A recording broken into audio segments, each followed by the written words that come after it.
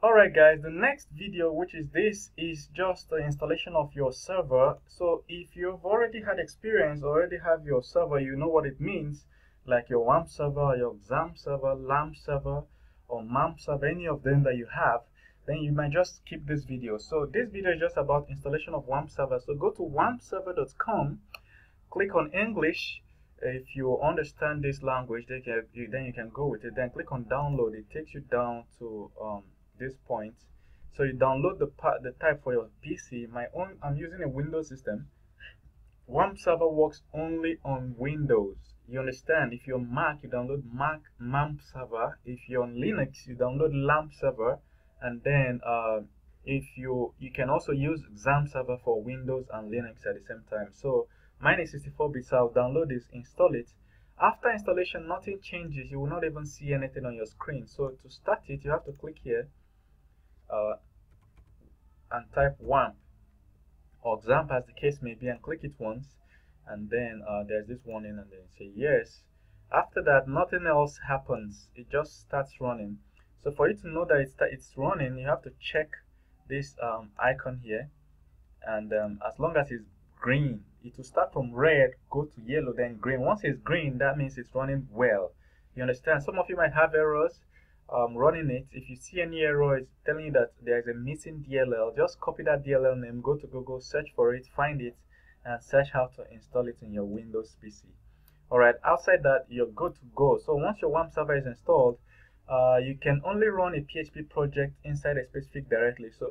So click on the WAMP server, click on this www directory, and then it opens this directory. In case you want to access it directly, it is inside your C WAMP64 www. That's where it is. So this is where you will create the project. So for me here, I'll right click and click on Git Bash. Since I have Git Bash installed, you don't need Git Bash, you just need command window.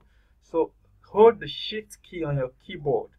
Once you hold the shift key, right click on an empty space, and then it will bring up this option of using a command prompt. So you can see open PowerShell window here, or open a command prompt window here. Whatever you see, that's okay. So another way to access this folder is to copy. I'm just giving you different ways that might work for different people. Just come here and search for your CMD. So you see your command prompt, you can use it. I have different command prompts. I prefer to use Node.js command prompt, but this one works perfectly. So you click on it, it opens.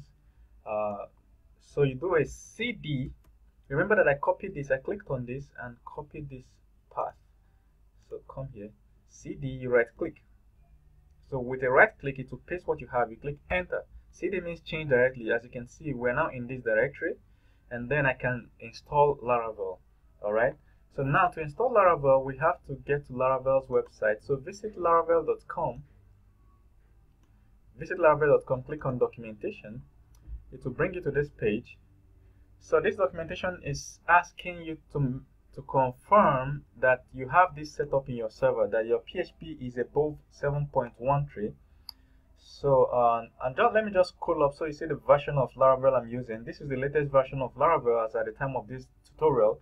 If you're working on any previous version of future version, as long as it's within 5 points anything, it will work. This tutorial will work exactly for you.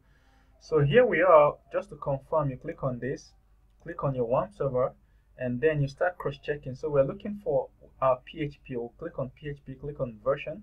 As you can see, we are on version 7.19, and they're asking for minimum of 1.7.13. So we're good. They are asking for OpenSSL PHP extension. So we'll come to PHP extensions and just be sure that there is OpenSSL.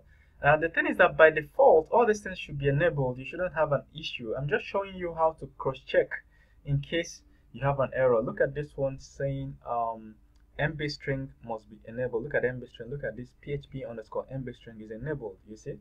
So anyone they say tokenizer, you look for it, PHP underscore tokenizer, you scroll down till you see it.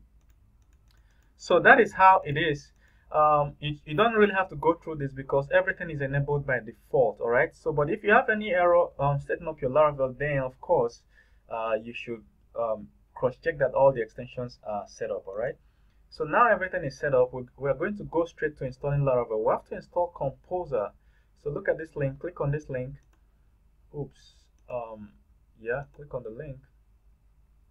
And then click on download. If you're using Windows, installing Composer is just as smooth as just downloading this. You download this, install it, and you're good to go. You understand? Once you install it, you need to restart your command prompt. So close this after installing Composer, close this, and then restart it again. You understand? So that your Composer will work. I already have Composer installed, so I'm going to go back to the Laravel installation page and install Laravel. So to install Laravel, there are different ways. There's this first way, which I don't use, and if you're Mac OS, there's this way. I don't use any of these. There's this other way. I don't use it. This is the part I use. This is the way I use. So you just copy this, and then copy. Go to this window. Just right click so that it will paste. Once you right click, oops. It's like my screen is hanging.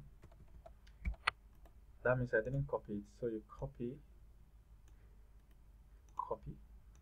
right click. Good. So this last name is the name after installing Laravel. This is the name, the folder Laravel will be saved in. So for me, I want to call it QR code Laravel. I should call it Laravel QR code. Laravel QR code admin. Since we're going to build different projects, I want to call this Laravel QR code admin, then hit enter. So I'll pause this video here. In the next video, this installation must have completed. Make sure that you have your internet on. If your internet is not on, this step will not work. Make sure you have your internet on, and then the speed of this process depends on the speed of your internet connection. So it may last within 2 to 15 minutes depending on the speed of your internet connection. All right, thank you very much. See you guys in the next video when this thing is complete. All right.